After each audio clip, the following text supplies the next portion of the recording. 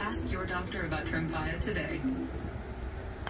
Here's to those with homework this summer, group projects, and workshops.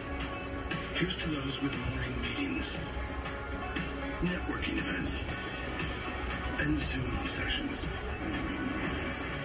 Here's to those with summer jobs and the truck that goes to work with them. Ram, built to serve.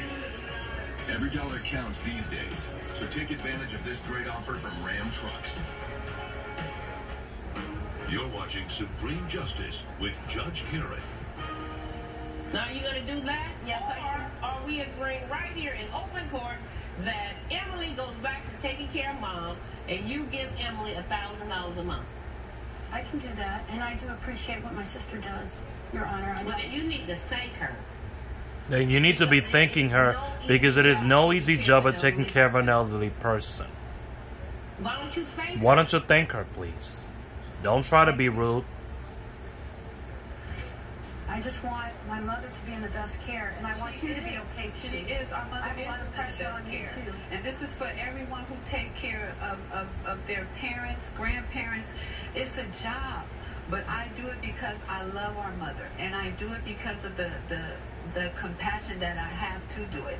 So this is for caregivers all over. We go through a lot taking care of our elderly family And I do members. appreciate it. Exactly. It's not an easy task. I know it's not at People all. could just write a check. If people are gonna just write a check and think it's easy, it's a lot more than All that. right, so we agree. So we agree, it's an agreement that you're gonna continue. You owe her $3,000, and you're gonna continue paying her $1,000 a month to take care of to Mom. take care of your mother. Can we hug? Can we hug that out, please? I love you, darling. Thank you. Much better. That's the way it goes. Judgment for the plaintiff in the amount of $3,000. Good luck to both. Judge Karen has ruled in favor of the plaintiff. The defendant is ordered to pay $3,000. I'm glad. Yeah, I'm glad the judge made you see how hard it is to be caregiver. Okay, and I'm happy the judge's decision brought us closer together.